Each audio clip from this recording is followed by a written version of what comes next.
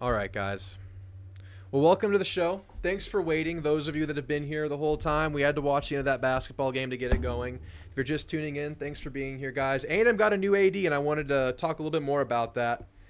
If you guys didn't watch my show yesterday, basically the way I feel is I was always in wait-and-see mode about the AD. There wasn't really an AD out there like a head coach or a coordinator that I was rooting for, that I had my eyes on. I think with the AD at Texas A&M, it's been a tough gig. Not much stability. It's been a revolving door. I need to see it over time. But as far as Trev Alberts go, I think mostly positive. I don't see many negatives to acquiring Trev Alberts, to be leaving his alma mater where he won the butt kiss, where he was a consensus All-American. I don't see any glaring negatives or weaknesses to this move. I don't see the red flags here. So that's my biggest positive from it. It seems like everything he's done, I don't think any single thing he's done has been overwhelmingly great. I mean, I hear the biggest gripe is that Nebraska didn't win anything when he was there. But it does seem like Nebraska's in a much better place than where he found it. And his tenure there was quite short. I think he got there in 2001. Nebraska dealing with some instability internally. They haven't hired a president for, I think, going on 7 months now. And I think that's one of the key reasons why he left. But A&M gets him. And, you know, he has a few accomplishments. Hired Matt Rule. That was looked at as a great hire. It looks like the football program has finally bottomed out and is rebounding. The latest thing they've done is flipped Dylan Raiola. I know he's a legacy, but you still had to get it done. They finished top 20 in recruiting. They have much more hope going into next year. It does feel like Nebraska's turned a corner. They're doing a $450 million renovation on their stadium this year. Program looks good. I believe there's some work being done on their practice facilities too. I think there's a lot of positive momentum within their football program, and that was a tough job to inherit with how down they were under Scott Frost and how down they've been since moving to the Big Ten. Before that, Nebraska of Omaha. The main thing out of there is what he did to save the athletic department. He had to cut the athletic department's two most popular sports in wrestling and football in order to save the greater good, in order to save the entirety of the athletic department that was in financial shambles, that was maybe not looking like it was going to have a future at all. They changed leagues, and the league that they moved into, it featured the other sports more so than football and wrestling. It was a basketball and hockey primarily league. And to this day, Nebraska of Omaha is good. So he left both. That was a very controversial decision. I think other people will give you other reactions to that news, but I look at it as a tough decision that he made. That was a positive decision. I think another controversial to some decision was the $450 million renovation he's doing on the stadium, or he enacted on the stadium happening this year, Nebraska's football stadium. Many were looking at it as a weird time to pour so much money into the football program. Many academic types were looking at it as a weird thing to do at a time when certain studies were getting cut, certain cuts were being done to the academic side of things, while football was getting poured this money. But to counter that, you're looking at a new era of football where you have to compete in this new name, image, and likeness, transfer portal type of football environment. It's a tough decision. It's a decision that was met with criticism, but I mean, we're here, we're into athletics. It makes sense to get ahead of the curve in that regard. I don't know how much money you're going to have going forward now you have to pay so many players, so maybe it's good that they're doing it now than later. Regardless, I don't see the negatives with Trev. I think it's positive. I'm happy with it. I'm not blown away. I'm not here saying it's a guaranteed win. I'm in wait-and-see mode, but I think overall positive. So I want to hear what you guys have to say. Let's see what I think. Gary Mertens had a note on it. It's a good hire, says Gary. He has a good track record. Make no mistake, he's a climber. Having Big 12 and SEC experience will flesh out his resume. In my opinion, 2 to 5 years. Now, my counter to that is with the potential that A&M has as an athletic department, especially football, and then I think even basketball and definitely baseball. There's way more untapped potential in all three of them. Can this place not be a destination for an AD? Can this not be the pinnacle of earning for an AD. Can A&M not become that if it sees success over a long-term period of time under his tenure? Can this not be a destination, or do you think he climbs above? I mean, what's above A&M? I think right now there are places above A&M, but I think if you cultivate and grow A&M can become as competitive as anywhere across the board. Which leads me to just some comments on A&M's athletic department as a whole right now. It really feels like A&M overall is going through some transition right now. I mean, when you transition football from the Jimbo era to an entire new coaching staff into this new era of football, 12-team playoff for now, that's changing. NIL, transfer portal, everything in flux, everything in motion. You add a new coach, really, truly a new era of football for the entire country, but specifically for schools that have gone through overhauls right now in the middle of this thing. A&M's doing that. New AD, we just talked about it. Trev Alberts, big transition. New man at the helm, new philosophies, new relationships, new everything. That's the very top, and football is right there with it. Both changed. Baseball finding newfound success at a level that we haven't seen in a long, long time. I mean, Schloss has been here for a few years now, but Schloss is starting to feel like a true Aggie, being on that committee to find the new AD, being part of the crew that landed Trev Alberts, building that relationship. I'm sure he was involved in some capacity. Schloss could be a guy that leads us into the future too, and with the success he has here and what we think the potential of the baseball program is with hopeful renovations to the stadium and the ability to get athletes like Braden Montgomery out of the portal to recruit the way he's been recruiting. I mean, it feels like maybe baseball's turning a page as well.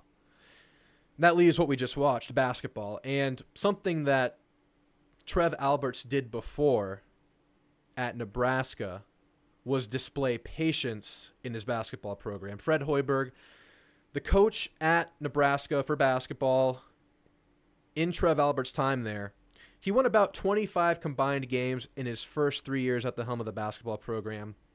Trev Alberts stayed the course, and this year Hoiberg won Big Ten Big Ten Coach of the Year. Nebraska's a tournament team. Turned it around. Let him build his culture and let him have his time.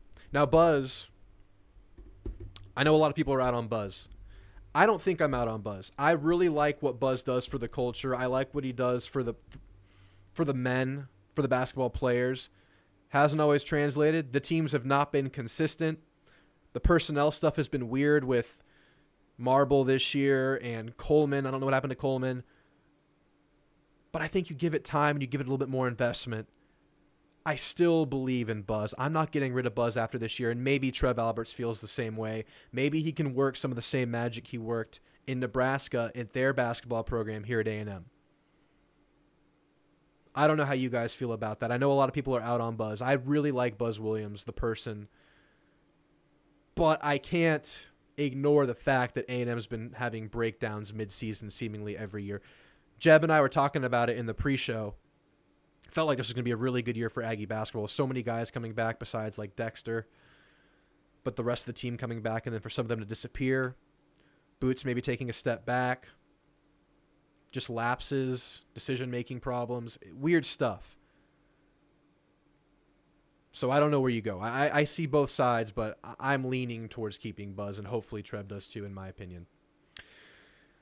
Just mentioned baseball. Huge weekend this weekend, opening SEC play versus Florida, who was a very much hyped team going into the year. I think they started ranked 4. They're now 10-6, but make no mistake, A&M is going to get Florida's best shot this weekend at home to open SEC play. But if A&M can go out there and win the series or sweep, you better believe we're going to start believing. I'm already starting to believe, although pitching has been shaky the last couple of games, but the offense will keep you in any game. We'll be looking out for that. Jeb, how was the baseball game last week? You went on Friday or Thursday, didn't you? I want to hear from Jeb. I want to hear how the baseball game was. All right. Couple of cryptic tweets of the night. Cryptic tweets of the night, a segment brought to you by nobody. And these aren't even cryptic. These are just tweets, but I like the title, so we're going to keep it that way. First one is from the new AD. Yes, the new AD has a Twitter. He's already all in. Look at that handle. Look at those images. Look at that profile picture. From one day to the next, this man is all Aggie. And yes, he is getting so much freaking hate from Nebraska. He was a Nebraska guy. Obviously, we know. Butkus winner. He was their AD. He was in the state for the last almost 20 years. Now the next day, he's an Aggie. He's getting all the hate in the world, but he's getting love from us. And this is a move that, you know, Aggies like to see this. It's just a feel-good thing. And retweeting Johnny. Johnny said, "This is all I needed to hear talking about Will Compton's comments on Nebraska losing Trev to A&M and A&M's oil money." Maybe truth to that. But he's pretty upset, and that made Johnny believe. And then Trev Alberts retweeted him. You'll love that interaction. Love to see it. Another cryptic tweet. Ruben Owens' dad talking about Ruben Owens' size. He's 208 right now. He plans to be 210 to 215 when fall starts, still keeping his speed and elusiveness. I would love to see a 215-pound Ruben Owens come fall that has kept his speed and elusiveness. And I love that that's the mentality. You don't want to just pull on the weight the wrong way. You want to keep it and stay quick. Just a cool tweet that I saw on the comments of, who was this? Landon's, the Rivals guy. In the comments of Landon's tweet, and this is really cool stuff.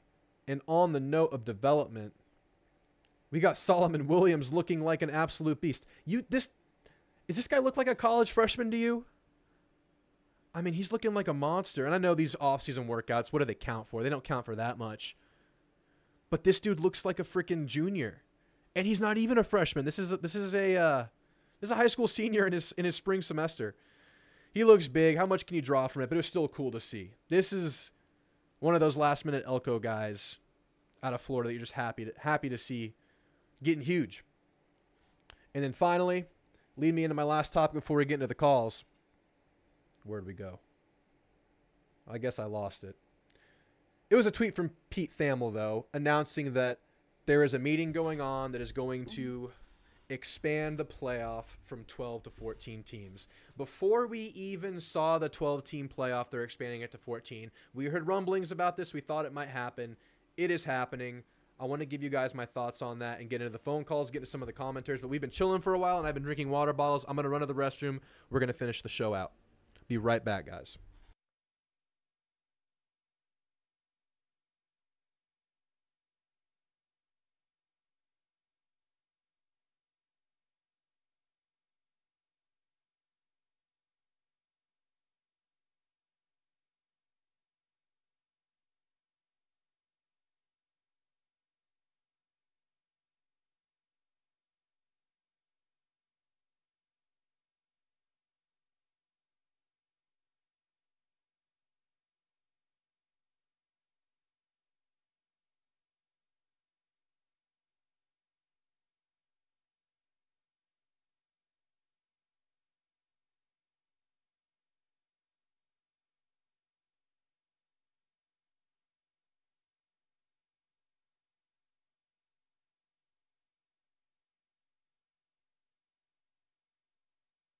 Sorry about that, guys. You know how this goes. I am 3 drinks in here, so this is what happens. But anyway, yes, it just got announced today that the playoff is officially expanding from 12 to 14. And of course, we haven't even seen the 12-team playoff yet. I've been hesitant about this massive expansion for a while, and my reasoning for that has been that I love the college football regular season. I love how much the week-to-week means in college football. And it feels like every time the playoff gets expanded, the regular season gets diminished just a little bit. I believe with the 14-team structure, you're looking at the top 2 seeds getting the bye week, the other 12 teams getting round 1 games, the top seeds getting home games, the lesser seeds being the away team on that first round. It's just weird to me. I understand why you expand. You expand for money. You expand for more big games at the end of the year. That all makes sense to me. But at what point do we start losing what makes college football so special? That's what's bothersome to me. My fear is that if you're a 3 or 4 seed and you're looking pretty locked in by the end of the year, are you going to be resting players? How hard are you going to be going in these late games in the year? If you're locked into a top seed, a home game in round 1, do you even play your guys in the last game of the year? Like, it's getting to that point where I'm getting a little bit worried about that kind of thing. I have to see it play out. I have to feel how the 12-team feels. We're going to get 2 years of 12-team playoff. It's weird to me to expand to 14. It seems 12 seemed like an arbitrary number too. It felt like 4 was okay, 8 made sense, 16 made sense, and now we're bouncing between 12 and 14. It only feels like we're eventually going to land on 16 to me.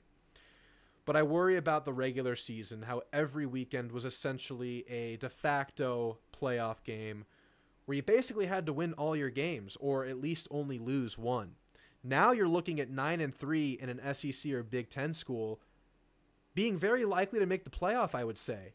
If it's 14, maybe 16 teams, I don't know how I feel about that. If you can lose 3 games in the regular season, we're looking at a different sport. We're looking at the further professionalization of the sport, the NFLization. And I know they say the NFL has the best postseason in sports. To me, college football is the best sport. And I hate to lose what makes it special. But I don't know for sure how that's going to feel. We have to see this thing play out over the next 2 years.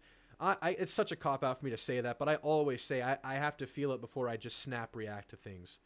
Anyway, guys, let's say what's up to everybody in the chat, then we'll get to the callers. So far, I only have Max waiting. If it's just Max tonight, we'll keep it short. We'll get out of here quickly. Thank you guys for being here throughout the offseason. You guys have been awesome. Rolly, it's good to see you, man. Been a great game. A&M out-rebounding them offensively and defensively. That's the great thing about A&M. Seeing the rebounding, seeing the hustle. Just some execution things are problematic. Gary Mertens, good to see you, man. Jeb, as usual, good to see you. Ronnie Barker out of Tokyo, as always, good to see you, man. John Peroni, as usual, thanks for being here, man. Looks like that's all we have in the commenters. Jeb says, Florida's baseball and softball teams have always been good. Yes, they have. Good athletic school. Jeb had fun at the baseball game. Was it last Friday? It was a blowout, so we didn't stay the entire game. Showed my buddy around Seastead. I'm sure you guys had a great time. Oh, A&M's having a soccer-friendly matchup between, I believe, Brazil and Mexico at Kyle Field this summer. And I think I'm going to go to that. Seems like a nice excuse for a low-pressure sporting night at Texas A&M. That sounds great to me. I'm going to try to make it to that friendly soccer matchup.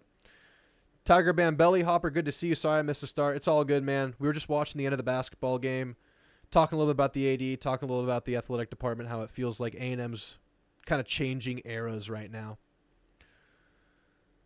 Have those physical backs. Yeah, man, if Ruben can get a little bit more physical, work on the vision, we know Ruben can be special, man. We've seen some of the open field stuff he can do. I think the guys are on spring break right now. I want to say next week or the week after. I don't know for sure. It's hard to find the official start date of practice, but we know the game's on the 20th. Solomon Williams is I think he's the best candidate for breakout freshman, Jeb. You're so spot on with that. This dude looks ready now. I think he looks more ready than even Dalen Evans. I think Solomon is ready to contribute right away, and he's a guy that I don't really mention when we talk about the depth chart, but I think he's gonna make an impact. That's for sure. Yeah, it's going to be just like the NFL, especially if it goes to 16.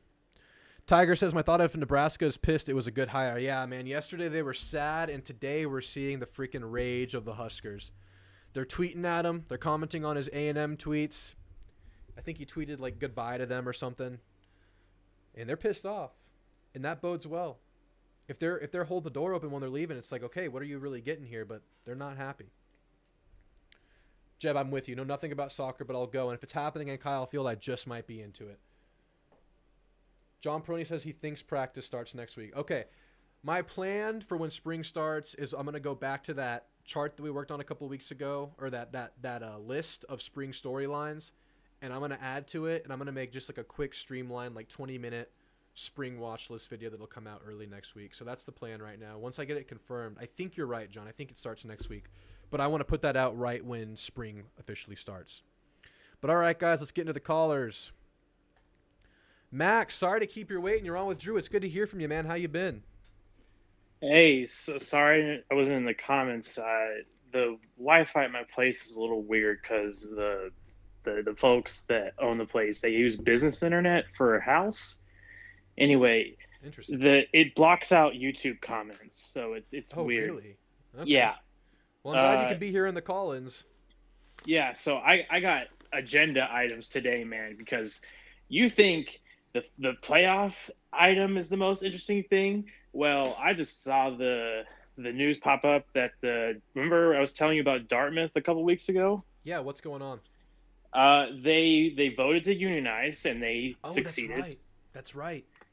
And the labor board today certified the election. Wow. So this is the start of maybe a slippery slope, but it's weird that it starts with Ivy League, right? Dartmouth's Ivy League, right? I'm right with that, Well, correct? here's the thing: is it's because the the way the laws are set up, the labor relations board cannot govern the the public institutions. So that was what kind of put Northwestern's. Remember the Northwestern case about a decade ago with the football players? They were trying to unionize. Yes. That deflated the case because they were like, well, how are we going to govern the Big Ten when like you're like mostly a public, it's mostly public schools. I think Northwestern's was the only private school in the Big Ten at the time. So this is completely different because the Ivy League's all private. Right. And on top of that, the players were arguing that, hey, we don't get scholarships because we're Ivy League, so we really should be fighting for compensation because we don't get the same sort of things that a typical Division I athlete would receive. Right. So, but yeah, it definitely is strange, right? That you're like, well, why the Ivy League? But then you look into like the facts behind the case and the situations and the law, and you're like, well, of course it would be the Ivy League. So why so, and how can that translate to the rest of the landscape? I mean, I really don't know much about the situation. I heard about this. I thought it was weird that it's coming from the Ivy League, who I guess it makes sense. Like you said, they don't get any compensation. But what's the slippery slope here? How does it translate? And what specifically are the laws and what makes it interesting? I will say I'm not a legal expert, so don't expect me to like know everything. But I will say is that there's a similar unfair labor practice case going on with USC right now. So seeing this outcome and then seeing what's going on with USC, also a private school, not the other USC, the USC, Yeah. um, and whether that succeeds now, considering how the labor relations board is currently run, I would say it's in their favor, considering the way the current political system is. We'll see how the cards shuffle in November. Um, but it's hard to say, really, right? Because it's going to come down to a judge, or it's going to come down to who runs the White House or Congress. All these sorts of factors are unpredictable. Yeah. But the current system, if it were to hold this fall, would be in favor of more of these cases going the way of the athletes Right. and more sliding the system away before the game has a chance to govern itself. Right. And I'm broadly in favor of players having the ability to bargain for rights, but I don't like the way that this is going to completely chop up any sort of consistency and any sort of structure to the game. It's going to make it a complete Wild West. Yeah. That's how it feels like it's going, right? Like players are going to become employees. I mean, that's what's going to, it's eventually going to come to this, but when you say it's not going to be an even playing field, it's going to be more so the Wild West. Expand on that. Because it's only certain athletes can even unionize, Right. for starters, under that system. Okay. So others would have to go about a different way, and there would involve lawsuits for a lot of public schools, for example. Right. And then on top of that, we have, in addition to the actual employment situations, employment suits, unfair labor practices, unionization efforts, you have the House case against the NCAA, which is looking for back pay for NIL for a bunch of athletes in the billions of dollars. And that's going forward to a judge who has ruled in the past on some other NCAA cases against the NCAA, by the way. So we will see what happens there. There's a lot of different forces that have power over different things and different parts of the country or different institutions that are going to try to put to enforce their will on the game, but none of them have control over everything. So it's going to be inconsistent. Right, right.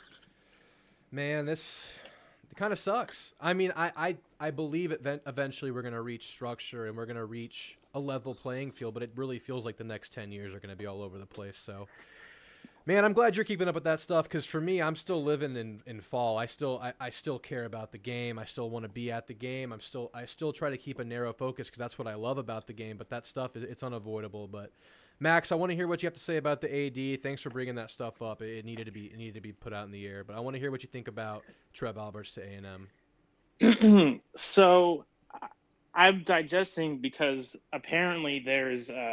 Did you read the Athletic article from the beat reporter for Nebraska about the hire, about because the Athletic wrote an article about it, and apparently there was some shady bookkeeping practices that the Alberts had while he was at Omaha.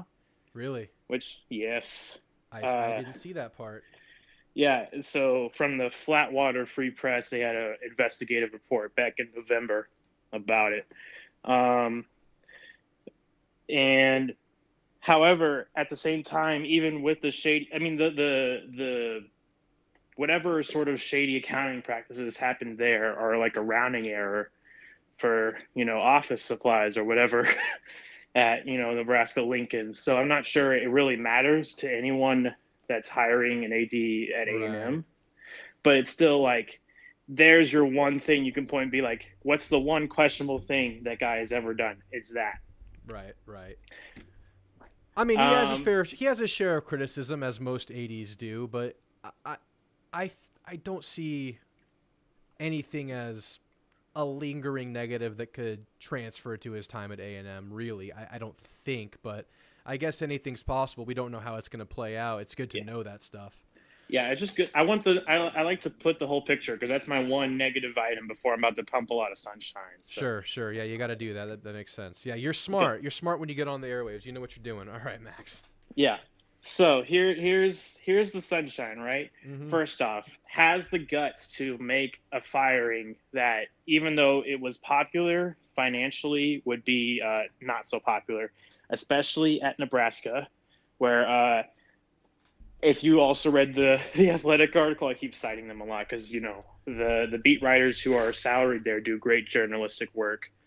Um, the their legislative picture right now for funding the university not so good. Yeah. Uh, they might have a good athletic budget, but the university as a whole is suffering.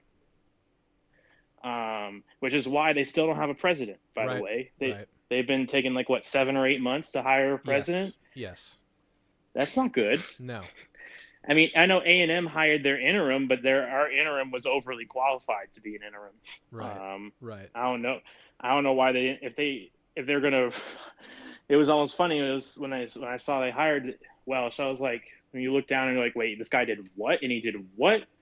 Surely Yeah. they're just going to end up hiring this guy, and they Right. did. Nebraska is not in that same position. And on top of that, the president that left them went to Ohio State and then hired Bjork away. So it's just funny how that chain kind of works out. Yeah. But in terms of some other positive signs, right? Obviously, he hires Rule. He sticks with Hoiberg because even though the program's down in the dumps, the process was correct. Right. And there were other institutional problems that have been, with Nebraska for, 70, 80 years that have prevented them from being a competitive basketball program. You have the story about volleyball day. Yep.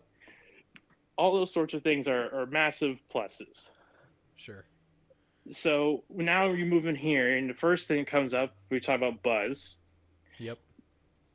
I think he's going to just do wait and see, like a lot of ads do when they first step on the job. I mean, I can't think Right. of that many ads that fire Jump a in and fire. coach Yeah. within before the end of their first year, Right. unless there was some firing for cause situation. Um, Right. but I have to say that, I mean, even if you guys make the final of the tournament this year of this SEC tournament, I mean, you're probably still not making the 64 or the 68 or whatever.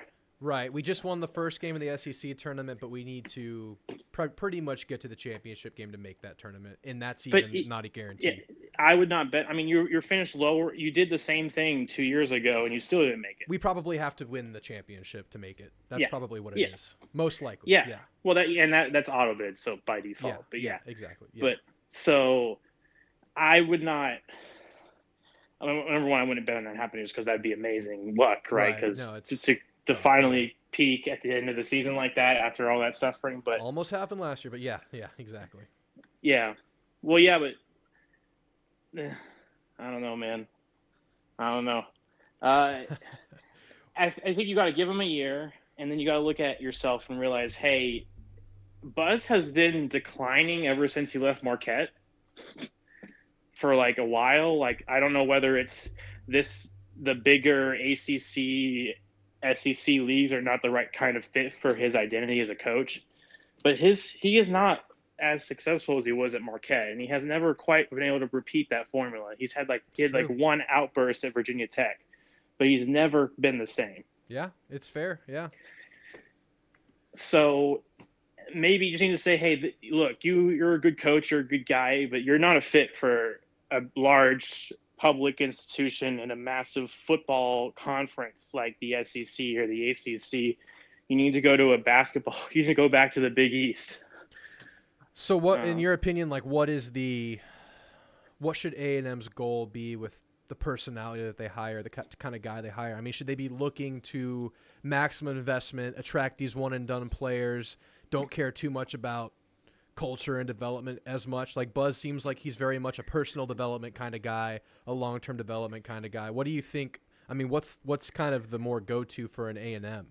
I don't think you can be a one and done school unless you have a Calipari or your Duke or whatever. But I think you can play to your brand, and you say, hey, we're a massive public institution with a massive fan following.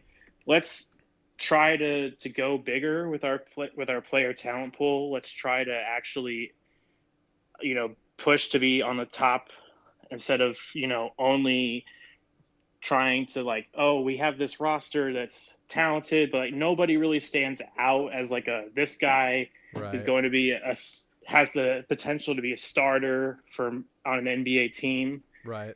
And also I can't remember the last time A&M, like maybe I guess Robert Williams, but like the last time A&M like developed somebody like that into an NBA starter.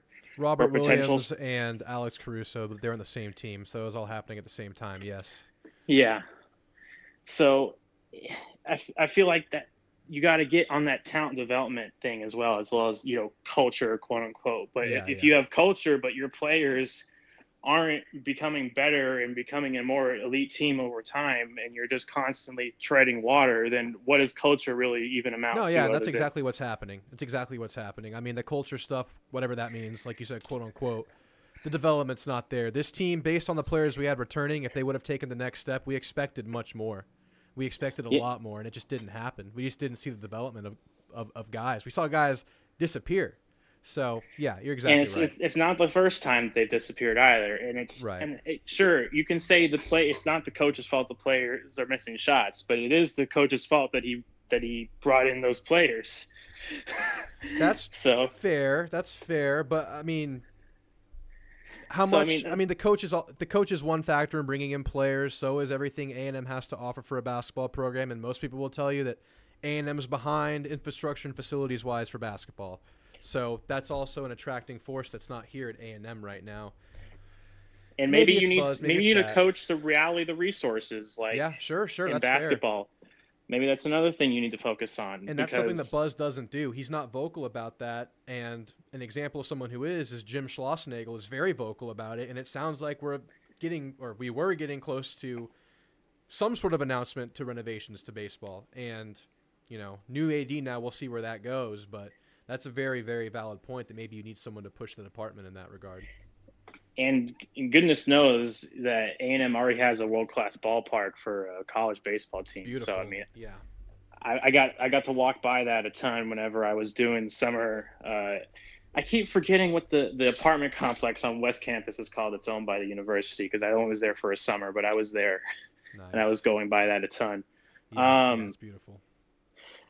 I in addition to the, I was going to get back to the women's volleyball thing because A&M's kind of had some positive direction there for, again, the women's basketball team, their new coach, Yep. Joni Taylor, right? Yep, yep.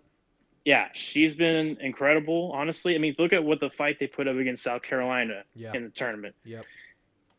Imagine if he could direct some resources to the women's basketball team like he did with women's volleyball, and obviously promote women's volleyball too.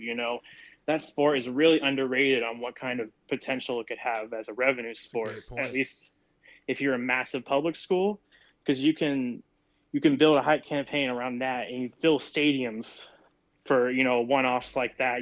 It wasn't just Nebraska that did that. Iowa had like 40,000 Oh, nice. for their stadium game. It's just kind of a thing that schools are doing in the Midwest, but the South hasn't decided to catch on. Maybe Trev can change that. It's a really good point. Yeah, it makes a lot of sense. And on top of that, I mean, clearly Trev is good at raising money just overall for the school and getting things done, getting construction projects done, Yeah. convincing that investing in facilities is important. And I know A&M is already has plenty of good facilities, but there's going to be fatigue from not even donors, but the actual administration is like, hey, where our budget isn't right here or there, and you got to say, okay, fine, we can fix that because we're just going to keep rallying better donors and we'll spend more intelligently instead of you know paying coaches way too much money based on one national championship run a little while ago Yeah. or whatever, or Right. this guy having a bunch of March Madness runs with a different school but then he doesn't actually fit the identity of this school or this program at all.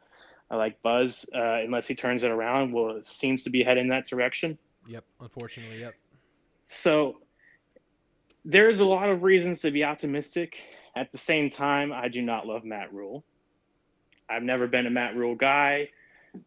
So I did not like that hire for Nebraska, and I think their fans are way out of it, thinking they're going to finish 9-3 in the Big Ten next year. Is that what they're thinking? Yes. Ooh, yeah, they're not there yet.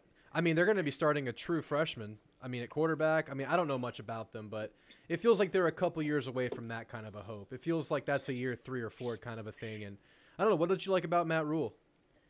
Uh, I don't like the way it wasn't just that his team was bad at Carolina, it was how he ran Carolina was a Okay. disaster.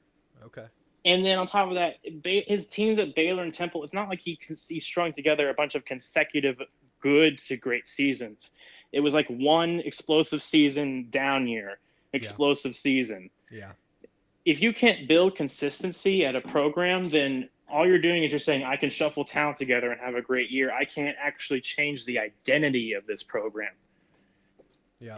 That's what you need to be as a coach, Yeah. is you need to be able to enforce an identity. And he's never stuck around long enough to enforce one. And even whenever he's been there for more than 2 or 3 years, when he's been there for 4 years, he still does not have any sort of consistency over time. It's just like, oh, I'll explode one year and then we lose all our talent. Oh no, our seniors went off to the draft. What are you going to do?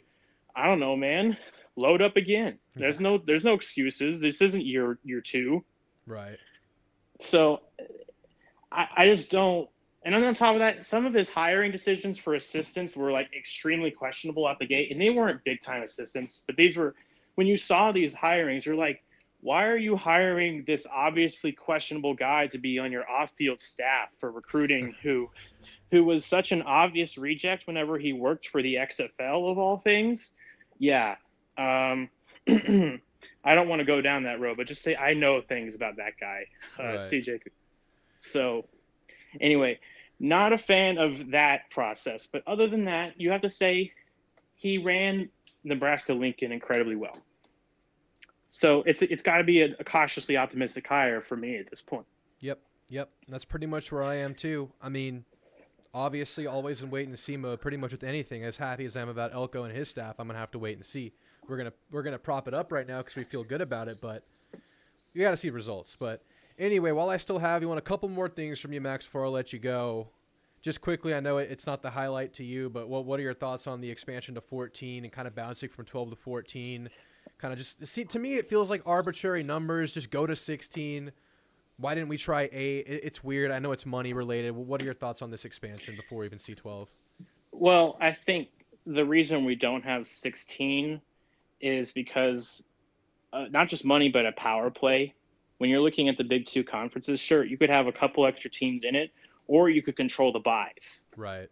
And sure, even though it's not in writing that the SEC and the Big Ten are going to control those top 2 buys, when's the last time a team that is still in the SEC and still in the Big 12 or still in the ACC made a top 2? It's Clemson and nobody. Yeah. Absolutely. So they don't need it in writing. That was just a leverage play to get more money. Yeah, exactly. It makes sense. So I'm not a fan of it, but I kind of at this point I'm like, as in my position as an SMU fan, I'm just kind of like, we're well positioned to survive on the waters of however the tide shifts, even though I'm against how this structure is. Yeah. Personally, I would have preferred 8, just from a simplicity standpoint, from a let's make the postseason interesting instead of a total popularity contest where there's not really any sense of an underdog. Yeah. Unless it's a big boy underdog like Cardale Jones, underdog. Yeah, sure, but it's also Ohio State. Right. Anyway. Right. Yeah. So, and then on top of that, you have the most interesting thing was that Notre Dame is not earning anything anywhere near a Big 2 share. It's earning basically the equivalent of an ACC share. Right. Of CFP revenue. And by the way, the ACC is earning a little more than the Big 12, so I just get to say screw you, Baylor, TCU, Houston. Yeah. That's I what still I don't like you. I also wanted to ask you what your thoughts on the future of SMU and the ACC are. Like, how do you feel about that? And who are y'all's big draws this year? The new teams you're excited to play?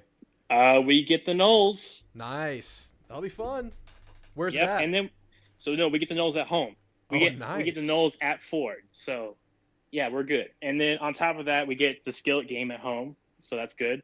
Before TCU runs away like cowards because they don't want to play us now that we're in the Power 5. Right. And then on top of that,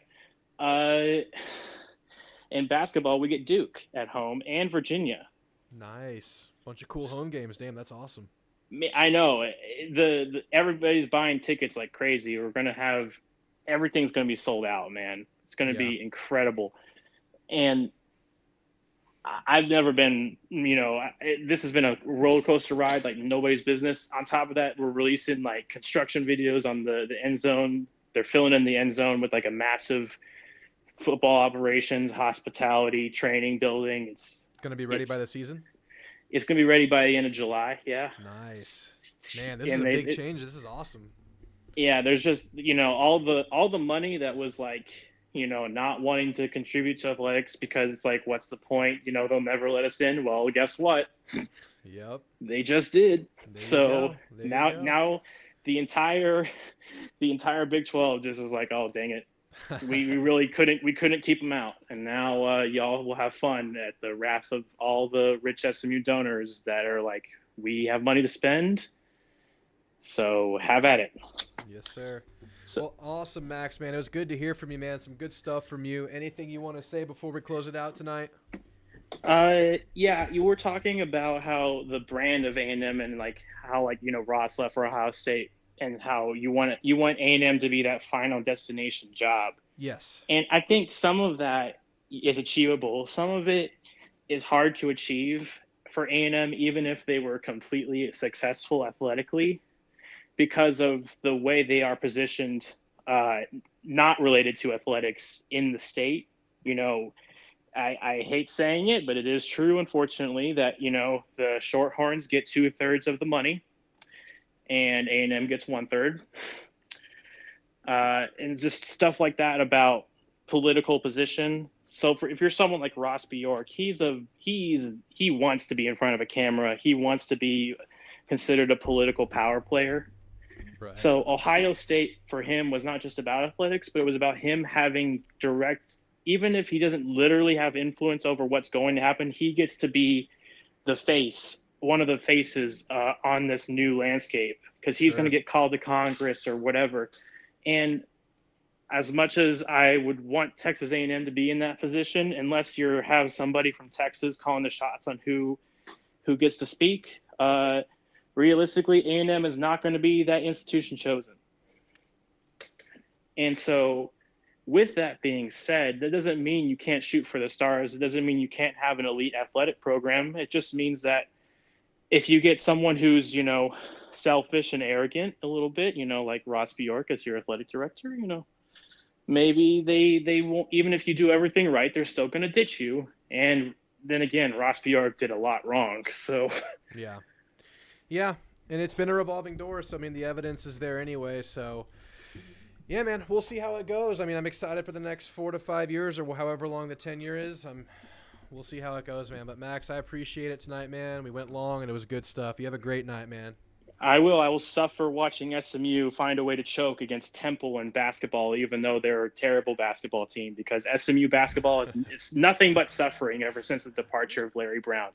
You never know, man. You never know. All right, Max. Yeah. Have a good night, man. Cheers. Later.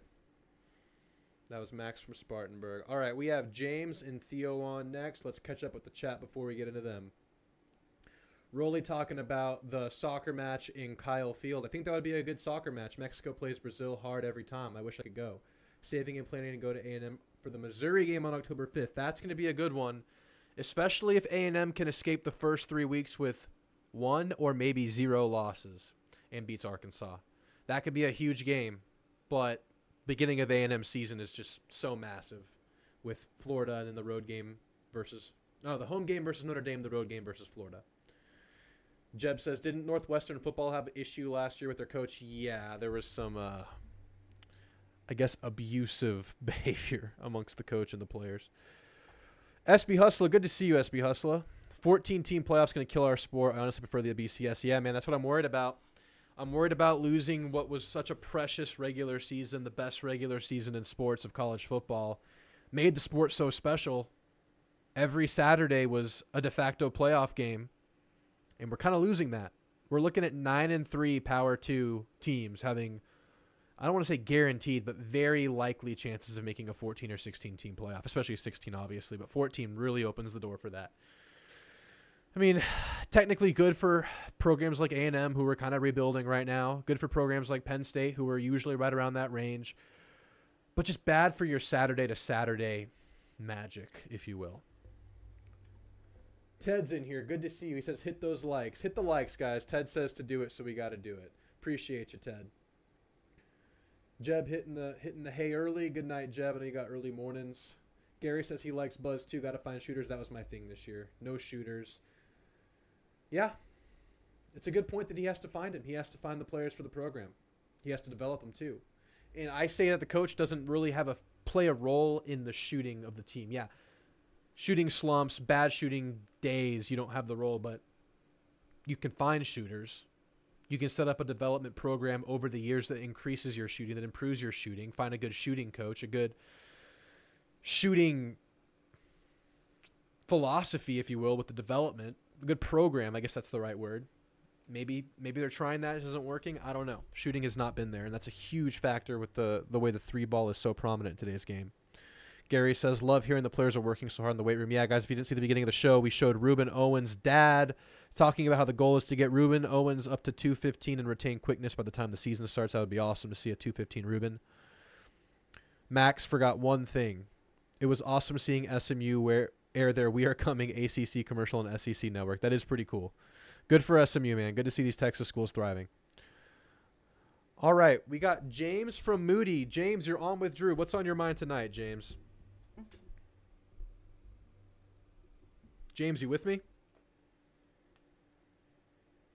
Yep. Oh, hello. I got you now, James. How's it going, man? It's going good, man. I just was thinking about the AD hire. Okay. My thing is, do we need more like stadium Like, I'm sorry, I'm blanking right now. It's my first time being live. No worries, man. So, what you mean? Kind of like, what are the needs that he can address? Is that kind of what you're getting at? Yes. Yeah, like, do we need, Bluebell Park to be, renovated? Because 7,000 being a large, and you're seeing other SEC teams putting up 12,000 people. Yeah. If we could have 12,000 Aggies at a baseball game, or, Reed, if we could renovate it to where it can be larger. The 12th man is our biggest, thing we have. It's our brand. You know what I mean? Yeah, it's our brand. Yeah, absolutely. Yeah, so, yes, Bluebell Park is beautiful. It's a great stadium. It needs more seats. You're right. 7,000. A&M can do much better than 7,000. I think you said 12,000. That'd be a great number. There's space in the park for more seats. There's room to improve the overall baseball facilities, although the stadium is very nice. You need more seats. Honestly, I have sentimental value with Reed. I mean, I walked the stage in Reed, but if they eventually tore Reed down and rebuilt a stadium, I would not be mad about it. It's dated. It needs a new look. I don't necessarily know that you need to go bigger with Reed. I think what a lot of basketball programs are doing, especially football-first basketball, like Baylor, like Texas, like Baylor, they're small. They're pushing everything in, just like what we did with Kyle. Is we pushed everything in, everyone's on top of you, and we just made it louder. It's louder, it's nicer, it's more intimate. Exactly. And I would be totally good with that for Reed. Although with Reed, if you're going to renovate it, I don't know if you can do that. I think you would just be looking at nicer finishes, maybe nicer chairs, a nicer look to Reed. Yeah.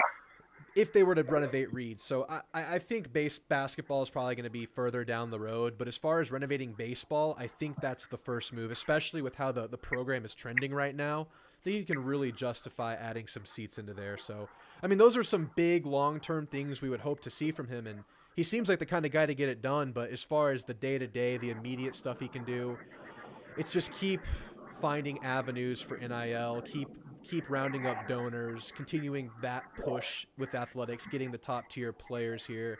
Because you talk to experts, what they're going to say right now is that facilities are now taking a back seat to just NIL money. So, yeah, facilities are important. And I figure, with Nebraska, they've got some decent NIL. They got some decent donors. But now that he's got carte blanche, pretty much, when it comes to A&M, of the fact of we've got donors out the wazoo. I mean, nowadays, since we took him, Nebraska fans are always like, oh, he's going for that oil money. Well, yeah. It's making his life easier. Exactly. That's what I say. And they use that as a dig against us, but it's like, hell yeah, that's a factor at play here. That's how we're going to draw people in. I mean, that's the sport now. That's the game now. It's how can you draw people in? And yeah, the oil money is going to do it. So yeah, he's going to have to keep pushing that. And that's the statement the president put out, was that they like what he stands for in terms of rounding donors and moving into this NIL era of sports. So that's going to be kind of your day-to-day. Then the long-term stuff will be facilities and upgrading all of that.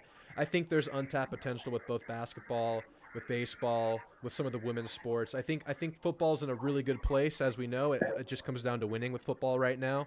I think everything is set up for success with football. But if you could get basketball and baseball even close to that, and I think baseball is pretty close, you could be looking at a really, really good big three at Texas A&M. And, even revenue wise, what he did this year with Nebraska volleyball. You know what I mean? Yeah. If he could utilize Kyle Field for a women's volleyball game or something like that. Yeah. And be able to force it, that's more revenue for the school, and it's more revenue for, we don't want to talk about it, but the Jimbo contract. No, yeah, it's a factor. If we were able to do stuff like that to fill Kyle Field more with more revenue, then the Jimbo jokes go away. It's like, cool, sweet, man.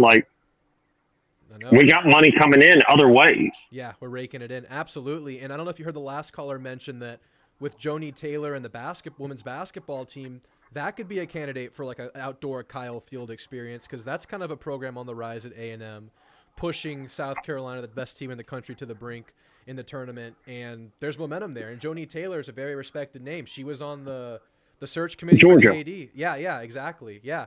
And she was with Georgia, and she did a really good job with Georgia. Yes, yes. Yeah. And that there's potential there that you could push, and he brings that pedigree in. So, yeah, there's a lot of avenues he could explore there.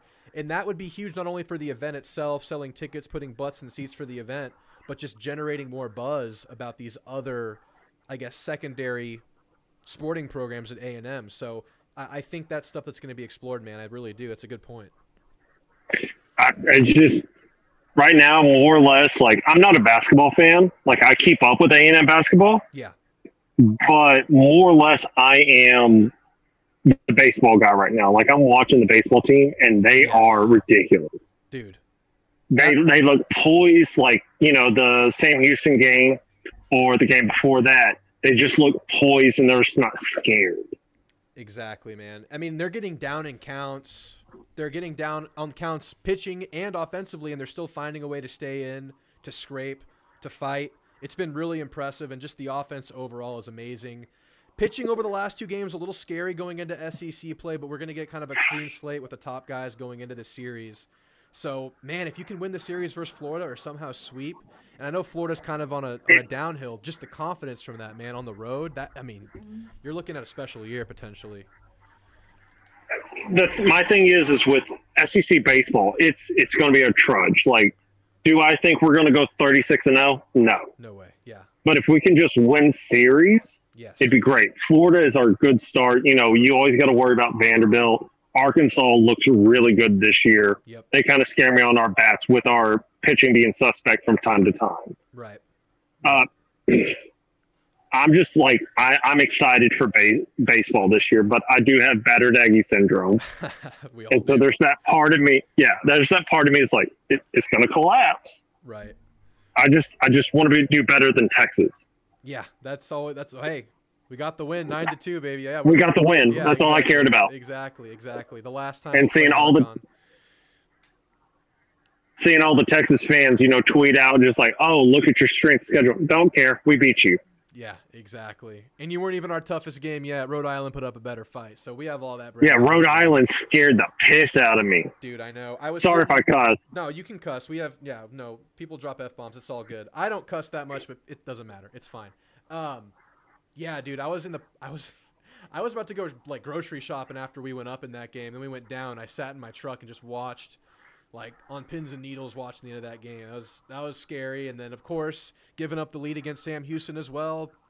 Yeah, man, it's a bad 2 games to go into SEC play with, but offensively still pretty solid. I mean, through both games anyway. So, do you follow Hayden Schott on Twitter?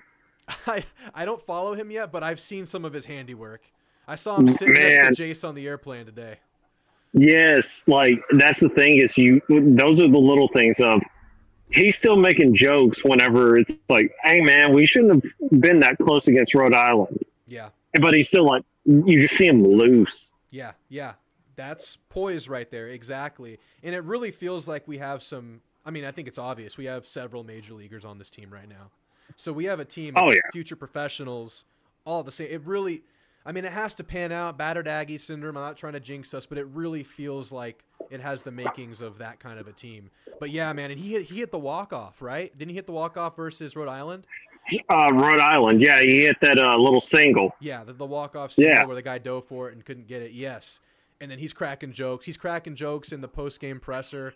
It's awesome, man. Yeah, him and then Jace and Braden and what's the freshman's name who leads off? The shortstop. Yeah. It starts with a G. It's like an Italian name almost. Yes. I'm probably wrong, but every time I see it, I'm like, I can't say that name. Yeah, exactly. These guys have major professional potential, and then the rest of the lineup's pretty damn good too. I mean, it's stacked. It almost feels like, have fun. It almost feels like you're a Houston fan, right?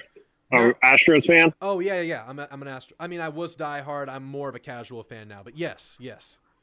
See, I'm a Rangers fan, and I've talked to people. I was like, this team feels like the Rangers this year, where the pitcher can be suspect. That's fine, but we're going to lay in runs in 1 inning. Yeah, keep you in games no matter what. Yep. Yeah, just keep us in games to the very end, and then we're like, here we go. Exactly. But, I mean, sorry to switch subjects, but like Mike Elko. Yeah.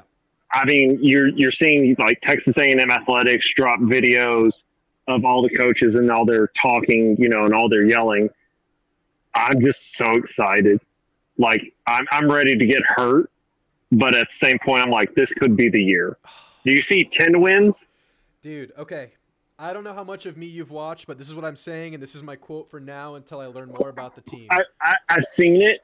Like, yeah, we should have expectations, but at the same point in time, like, yeah, still just. Here's where I'm at. Just. I think there are 12 freaking wins on this schedule, man. I think every game on this schedule is a winnable game for Texas A&M as I know it right now. But I also see 6 potential losses on this schedule. Yeah. You have your tough games at home. It's kind of ideal. You don't have any juggernauts, if you will, on the schedule. You don't have a Georgia. You don't have a Bama, a Saban-led Bama. You know what I mean? You have all your tough games at home and your manageable SEC games on the road. So it's pretty manageable across the board. I think every game A&M has a chance in. But the season, what scares me about the season is it hits you so early and often, opening with Notre Dame. It's Mizzou, Notre Dame. Mizzou scares me the most. Okay. Florida and Mizzou are my scariest ones. You feel good about like Notre Dame? A lot of people are like, Notre Dame, that's just a big team. But also you've got Mizzou and Florida. Yeah. Everyone's like, Florida's on the down climb, but it's still the swamp. And Mizzou, everyone's like, I don't know if that was a one and off or I'm just scared of those 3 games in particular. And of course, Texas, it doesn't matter if we, lose every game. Yeah. We could win the Texas game. Absolutely. Absolutely. Yeah, I feel the same way. Yeah, and the thing about Florida, it's the swamp, like you said. They're still a top 20 talent team in the country. People are just down on them because they have a schedule versus teams better than them down the home stretch of the year. I think it's like 7 top 15 teams to close the year out.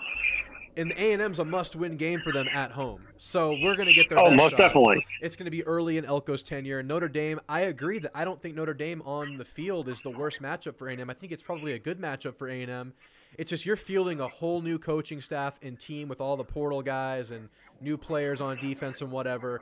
Game 1 versus Notre Dame, who's like in year 3 of I forget, blanking on coaching. Yeah, what's his name?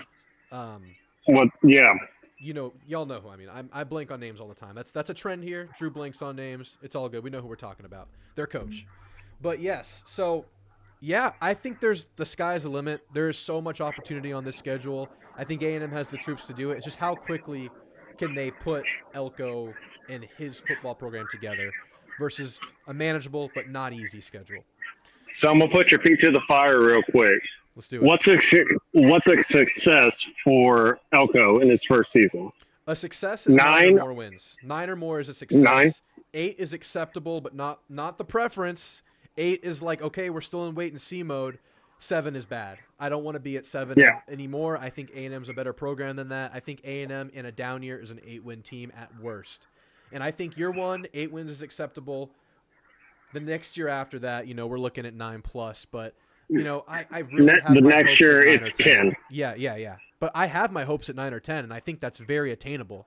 I'll put my, we're gonna get more info through spring, obviously, and workouts throughout summer. We'll get glimpses, then obviously through fall camp, and I'll put out my official prediction. But I think right now, if I were to put my feet to the absolute fire, I think I would put money on 8 or 9 is where I'm at. For me, it'd be 9. Okay. Like 9 wins is an absolute success. You've got a lot of turnover. Brand new coaching staff. Like what? We only retained 2 coaches from the Jimbo era. Yeah. It's Tony Gerard Eddy, who was like an assistant, not even a named assistant. He was like maybe a grad assistant. Now he's been promoted to a coach. And then BGA, I think Brian Gross Armenio, I think he was on the staff before, and I think that's it.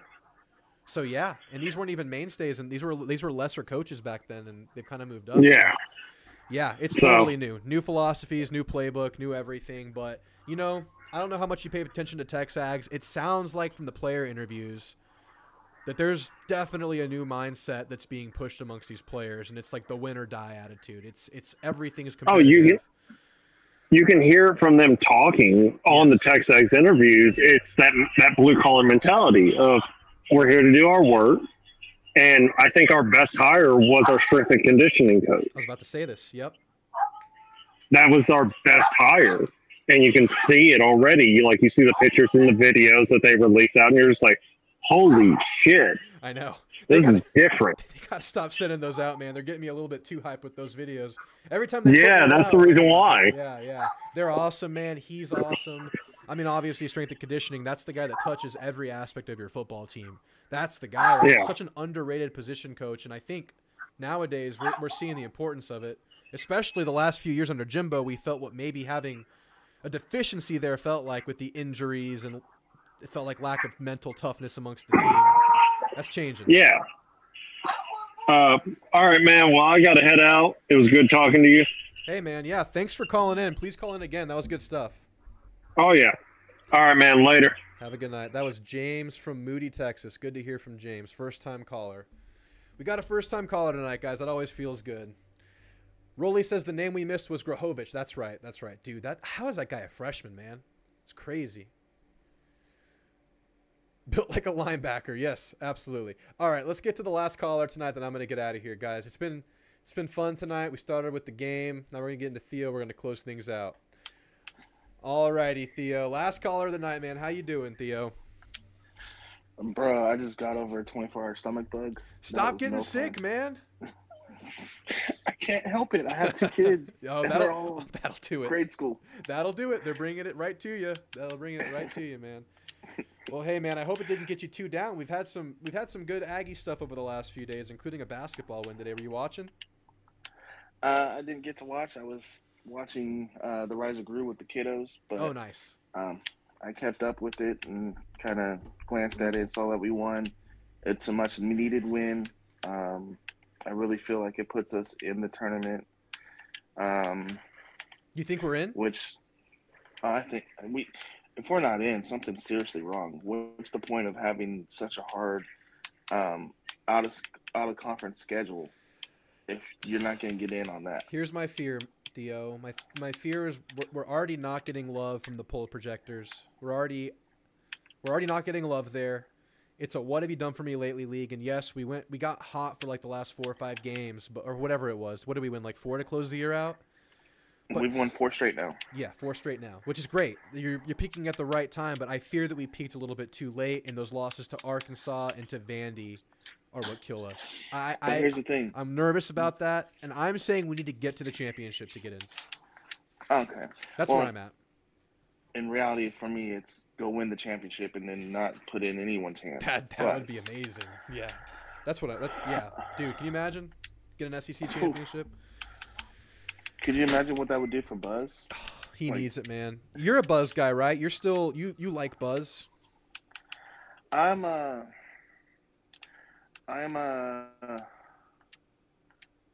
like Buzz, but I'm more of a it's not a Buzz problem, if that makes sense. Yeah, it's an investment problem in the program, right? Correct. I definitely see that. Looking at these other programs throughout the SEC that would compete with, heck, even Vanderbilt's gym looks better than Reed's Arena right now. Right. Yeah. Yeah. You know what I mean? Yep. And they're bottom tier. Right. In the league. So how could that be the case when we're supposed to expect consistent tournament teams out of guys? That's a great point. That's a great point, and I do think that's one of the key factors at play. But Max, the earlier caller, brought up a couple good points.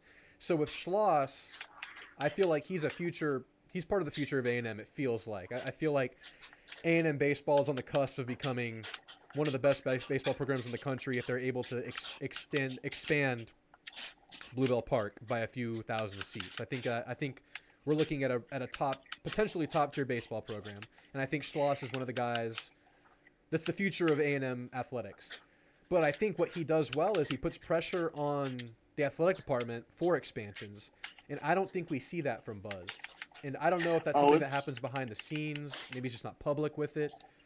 Oh, it's definitely there from Buzz. You think it is? He talks. He's talked about it. He he's talked about it with David Nuno Okay. on Texags in the mornings, in regards to not having basketball facilities and having players having their own gym and um, that kind of stuff. He's talked about being behind in terms of the facilities for a legit top 25 basketball program. Well, that's good to And hear. see, and that's what we got to figure out what we want. Do we want a top 25 basketball program and a top 25 baseball program and a top 25 football program and a top 25, women's basketball program? Or are we all going to be focused on just football, which is what we are at the moment, Yeah. Yeah. and be able to spread some of this stuff around? Right. And that's one thing I like about the new athletic director is when I dug into his past, he has done very well in terms of getting outside sources of revenue to develop facilities for schools. Like when he was at Omaha, it sucks that he had to cut football and wrestling, but they were gonna pull them down in terms of an athletic budget. Yep. And in turn, he was able to get them a new basketball gym, a new baseball field, a new softball field, a new soccer field, and they started a swimming and diving program. Yep. Yep. So, I think he's going to be really good at being able to pull out private sources and stuff like that to help put in these programs, and then hopefully that gets us where we're going. My thing is we need to be all in on basketball if we expect basketball to be top 25. Right now, we treat it like it's a top 50 team or a top 75 program. And we Which expect there's it to be nothing a top 20 team as a fan base. exactly. Yeah. Yeah, that's And absolutely true. And that's apparent if you look at the facilities, if you look at Reed, it's very apparent that it's not given that love. But to be fair, we've talked about it on the show before. A&M has definitely gone through an evolution since 2012. A&M has definitely seen financial heights for the athletic department that it hasn't seen before over the last 10 years or so. And we haven't had a consistent athletic director, and we haven't Correct. had a consistent president. Correct. So really, I'm hoping with the hiring of our president, I'm blanking his name at the moment, Welsh, and what he's done in the military and how he's been able to budget, being in the Pentagon and stuff like that. Yep. To go along with this athletic director and these coaches that push their teams to be more consistent, even though they may not always be. Yep. But push these teams to be the best they can be. I really think that we're in a good spot going forward. Yeah. Now, will we be able to, as a fan base, accept that we're not quite there yet? Right. If that makes sense. Yeah. So I'm wondering, can you have a future? I mean, so okay. So here's a couple thoughts. So A&M has put in the work already for the football facilities, I think, and of course you always have to be evolving, but I think we're set up for the next 5 to 10 years for sure right now. That money's been spent. I mean, I'm sure they're still fundraising. I'm sure they're still that's been done. That's been budgeted out. That's done. We're looking good there. Now you're looking at baseball. I think that's the next step. I think you do what is the snowball approach. I think the baseball needs the least amount of love to get to that next step, right? Well, I think baseball's supposed to break ground in July. So is that official or is that going to change without Bjork? That's been put out by Ross, or not Ross, but by Welsh. By Welsh and also by Slosh. Okay. Well, I hope so because that's the next level. I love Bluebell Park. It's beautiful, right? It doesn't need an overhaul. It needs more seats. Is that? Would you say that's right? Yeah. Yeah. But here's the issue, and Slosh has talked about it. They practice across campus. Right. Their locker room is across campus. Right. So what I would really like to see, um, and you'll probably have to look it up, but you need to take a look at East Texas Baptist University's baseball and softball fields and the way they've built up that area. It's a much smaller dimension, etc. Just make it bigger. But the baseball and softball fields are like back to back to each other. In the middle there is multiple student baseball, softball buildings, Right. and then It's efficient. both. Yeah, it's efficient, and then both stadiums have clubhouses for the athletes there. Wow. Okay. Yeah, that makes a lot of sense. But there, it's like And then individual clubhouses, their own practice field, individual locker rooms, but it's all in the same building, same complex. right, Yeah. and it looks really nice the way they did it. Um, and something like that would be awesome at A&M to where you can support both programs at the same time if you need to, if you wanted to. Like Yeah. when we have like the double headers, we have like a softball and a baseball game going on at the same time. You could sit in a certain seat in the baseball field and watch the softball field if you wanted to, or vice versa.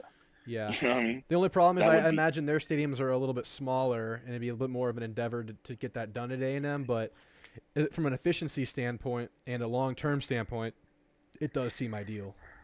we're engineering school. We can do anything we want as long as we put our minds to You got the right people. Yeah, that's right. Yeah. it. So I would love to see that. So do you know what they're breaking ground on exactly? Because I mean, I knew about this, but I don't think I've looked into the exact details. He didn't really say. He hasn't Okay. really said what Well, what I'd they're love to breaking see what ground that on. is, and I would love to see if Trev can make any kind of input on this in his short time here. But I guess my overall, Right. I'll keep going into this. So it looks like that's going to get done. But beyond that, not only are you having to navigate facilities, you're also having to allocate a certain amount of funds to NIL now, which is not only competitive, but it's expected, right? It's not only something you have to be competitive with, but it's baseline now, NIL. And not just that, but NIL for each individual program. Exactly. We're behind in basketball NIL compared to like the Tennessees and the Auburns and the Alabamas and heck, even LSU is ahead of us in terms of that. Yes. Florida's ahead of us in terms of that. Look at what South Carolina did in terms of that. Yep. And I think it's just because of our extreme heavy investment into football under Jimbo. I think that's what it's been, right? Plus, before Jimbo, we Right. had the house that Johnny built. We had all that, the post Johnny ripple effect, and then we had Jimbo, and Jimbo had his plans and his demands and everything. So all the money's been going there, including to NIL. We'll cite the 2022 recruiting class. We were the first ones into the collective game, first ones into the big NIL game. Football is like on a mountaintop, and everything else needs to catch up. Mm-hmm. But what is the trickle effect of NIL and football alone? And not only that, I mean, you got to bring it up. You're still paying Jimbo, of course, and however much that eats up the budget, that's there too. But I think the biggest factor here is just NIL for every sport now. How much does that slow down your development? How many more donor dollars do you need to get as an AD, knowing that you have to do NIL for all these sports? And I don't even know, is it trickling into women's sports too? Are these other sports getting NIL too? I'm sure it's a factor. So it's everywhere. Yes. So does that slow down your development? Are you just having to get more donors? I don't know. That's something I need to see play out. That's again, that's something I love seeing from the AD. Trev, yes.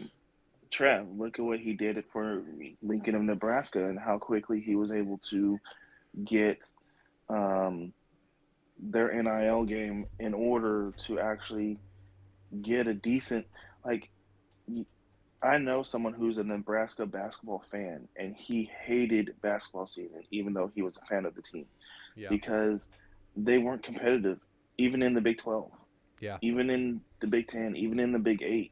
When it came to basketball, they could not compete. But then he was able to keep Hoiberg and upped their NIL game through private donations and private stuff. That he was able to get them to actually be a tournament team this year. For like the second time in like 30 years. Yeah. They're not a basketball school. Yeah. So feeling that and seeing that, I have high hopes for what Trev can do. Yeah, exactly. Yeah, man. He's going to have a lot more tools at his disposal. He's going to have a much more. I think it's not perfect at A&M, but it seems like it's in a better position than, as far as the overall administration, than where Nebraska is, not having a president, having financial issues across the university. It does seem like he's going to be jumping into a better situation. What do you think about people that are saying that this is a stepping stone for him, that he's looking to rise, and that maybe A&M's not a final destination? We had Max on here, who's a neutral third party.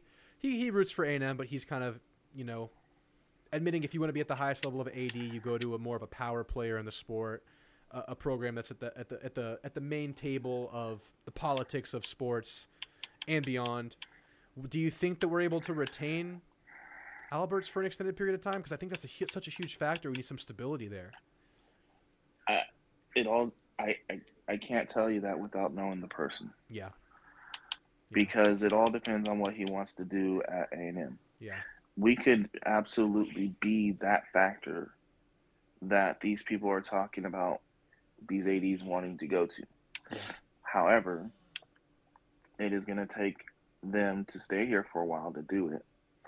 And not only is it going to take them to stay here a while to do it, but he's going to have to want to do it. Right. If he doesn't want to do something like that, then I understand. Yep. I can't blame him. Because I'm an ambitious person myself. I'm always going to look for my best fit and how I can grow and develop into the next position if I can. Yep. And that's quite often moving. That it's quite often that the best solution for accelerated growth is moving. But I think A&M's in a unique position where there's so much room for growth within. Exactly, where there can be growth within if he wants to take the time to do that and develop that. And that's gonna be on him to think about. Yes, and my hope would be that with this interview process, with this committee, that this was addressed, that this was a point of emphasis within the interview process, and that's something that they tried to vet out from the personalities that they were talking to. And I would really hope that that's part of the reasoning for getting him here. That would be my hope, that they're looking for a longer term kind of deal here. And I think that's always the goal everywhere, but you never know, man. You're right, though. It's all about the person. He did stay at Omaha for quite a while. He was there for like 12 years. Did. So anyway, that's it for the AD talk. I want to get your thoughts real quick before we end the show tonight. The baseball series versus Florida this weekend. What do you have us doing this weekend? I'm in a place with baseball where it's just take it a day and a game at a time. You're just having fun with it. Just sit back and enjoy it, because how often is it that we have a program or a team like this that we can just sit back and enjoy as it comes? That's a great point. So that's just how I'm gonna take it. And I expect us to win. I expect it to be a competitive game, but I trust who we have out there. I love who we have out there. And those kids are balling. They're not afraid of anything. They're grinders. So I hope Florida is ready to be in some grinded out moments. Dig them in the deep waters. Drown them. Yeah, exactly. Because that's exactly what we do. And it doesn't matter who it is against, and it doesn't matter what the score is. We're not going outside of our approach to make you feel like you have a head start over us or anything like that. We're going to grind you out bat to bat, and however that goes, that goes. Yep.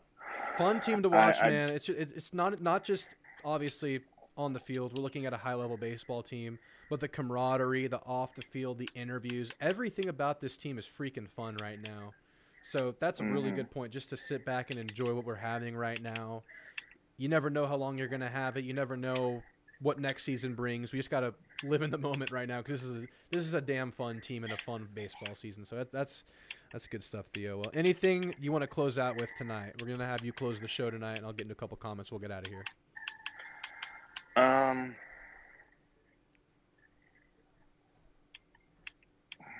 Actually, I can't really think of anything off the top of my head right now. Like, Does spring start next week? Spring football? I think they're on. Yes. I think they're on break right now. They didn't do the spring break in the middle of spring football. I think they start next week and they go straight to the spring game. Yeah. Okay. So they go all the way to the spring game. Yep. So there's no break in the middle. I don't know. I think the break in the middle is kind of cool to like make sure your players don't go out and just die in spring break, because you know how college kids get partying in spring break. It's like a pastime. Right. You know? Go on to South Padre, whatever the spring break destination is for college. I don't even know. Is it Port A, San Padre? Is that high school? I don't even know. But yeah, I think a lot of players are training right now. I don't know if you saw. Ruben Owens' dad says he's trying to get to 215 by the time the season starts. We saw Solomon Williams looking like a freaking college junior as a high school senior right now. Did you see that video of him today? That's ridiculous, bro. I know. This is a breakout player. That. We keep forgetting to bring him up. I mean, but we haven't forgotten. This guy could play year one. I saw that and I was like, what are they feeding these kids? Like, what in the world? Like, I could never imagine being that big, at that age. It kind of blew me away when I saw that. I was like, holy moly, what? I know. Wow. I'm looking at it thinking, damn, this is a freshman. And then I realized, no, this is a high schooler. This is crazy. This guy's not even in the college. Was he an early enrollee? I believe he is. But okay, that's good. That's even scarier. When you get those guys I'm early not 100% like sure. Yeah. Regardless, he's in a good place. Team's in a good place. We'll start looking at storylines for spring starting next week. And Thea said I was going to put out a video early on Monday about some spring storylines that I'll be looking out for. So I guess I'll talk to you next time, and we'll maybe have some spring nuggets to go over, and then maybe we'll talk about that Florida series. Look forward to it. And, hey, y'all, hit those likes, man. Help him with this algorithm and stuff. Get that going for him. Thanks, Theo. Appreciate it, man. Well, you have a great night, Theo. Thanks for jumping on. You too. All right, that was Theo. We had some good callers tonight, guys. Appreciate everyone for calling in. Max, James, Theo, you guys were awesome. Max wants to see the football ultras from Brazil. That's like their hype section, right? Let me see if I can find an image. These guys are crazy. These are like the spirit section or whatever you would call it. The insane. I mean, if I think the closest thing to like someone said this recently, I forget who, but the closest thing to like soccer crowds in American sports is college football crowds. But I think that soccer crowds are they're essentially a giant student section. If you look at the intensity of a student section in college football, it's like that throughout most of the stadium for these soccer games, these Premier League, these big time national teams. But yeah, you can see like these crazy environments that these football teams bring, and imagine if they're able to bring stuff like this to Kyle Field, is what Max is saying. Oh man, I would love to see that. Let's see what else you guys are saying before we get out of here. Good show tonight. Got through some basketball stuff, got through the AD, and then next week we'll be hopefully getting to some spring nuggets. Rolly says that Lenardi has us in. I didn't know that. I saw a few brackets earlier that didn't have us in, but maybe is this after the win tonight? Because this is awesome. If Lenardi has us in, that's a huge step. So does losing not factor against that? I mean, we're in a good place then if we're in now after one win. If we can snag 2 wins, that'd be some insurance at this point. I hope we can get that. Tough non-con schedule with several big wins. A&M wins tonight. We beat Kentucky again tomorrow. We're in the tourney. Beat Kentucky and we're in. I love it. We can do it. We can do it. Done it before. Space Jesus says we should have bleacher seatings in the outfield like they have a lot of MLB stadiums. Absolutely. We can do more than 7,000 in big games. We had 7,000 versus Sam Houston on a Tuesday. How many can we have for conference games on a Saturday or a Friday or even a Sunday? 17-0, baby. 17-0, SB Hustler. Terry Bussey, fan club president. Good to have the fan club president in here. You talking about Bussey or you talking about Solomon Williams? Because both are getting me excited at this point, SB Hustler. Student sections don't march through college towns chanting for their team before games like the Ultras would hours before the game. Yeah, I think soccer's another level above. It's crazy. I think they say that it's not even safe for you to bring your family to certain matchups. Overall, like as a general concept, there's no like safe, quiet alumni section in some of these Premier League games. Yeah, they're another level. The closest thing is college football, but even that's another level. Football will always be top dog in every regard, but baseball, softball, women's basketball, soccer, tennis, track and field, equestrian, etc. There's no reason we can't compete regularly in all sports. I totally agree. Just needs a little bit more love from hopefully the administration, donors, and the new AD. But all right, guys, it was a good show tonight. I appreciate you guys tuning in. Next week, we're going to start talking about hopefully some spring storylines. I'm going to put out a video, a more concise video than what we did a couple weeks ago about my spring watch list on Monday, so look out for that. Until then, guys, I'll see you. Thanks for being here. Like and subscribe. Gig 'em.